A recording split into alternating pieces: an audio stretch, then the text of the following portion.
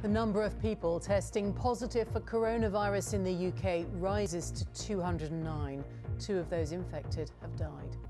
Well, we'll have the latest developments in the UK and around the world, also tonight.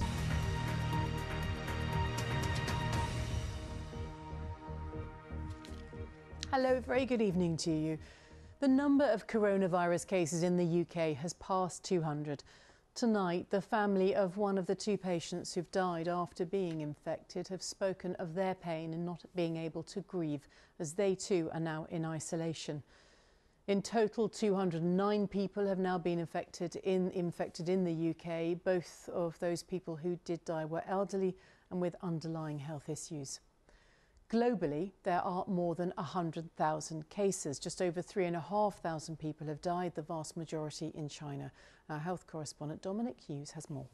Now, all 3,500 people on board a cruise ship off the coast of San Francisco are now being tested for coronavirus after 21 crew and passengers earlier tested positive. More than 100 British tourists are on board, as Sophie Long reports. Well, in the past few minutes, it's been announced that the government is planning emergency new laws in response to the coronavirus. Now, Turkey's Coast Guard has been ordered to prevent migrants crossing the Aegean to Greek islands because of the dangers involved. But clashes have again erupted at the Turkish-Greek land border, with Greek police firing tear gas at migrants.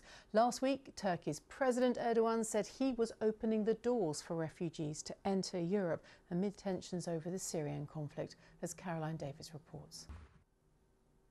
Now, after the wettest February on record, the Association of British Insurers says the total value of payouts to people hit by recent flooding will be around £360 million. Meanwhile, some affected businesses are starting to trade again. Here's our business correspondent, Katie Prescott.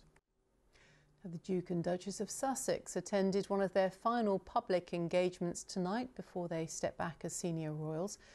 Just a warning that the pictures we are about to show you do contain a lot of flash photography. And of course, you can see more on all of today's stories on the BBC News channel. That's all from me. Good night. Bye-bye.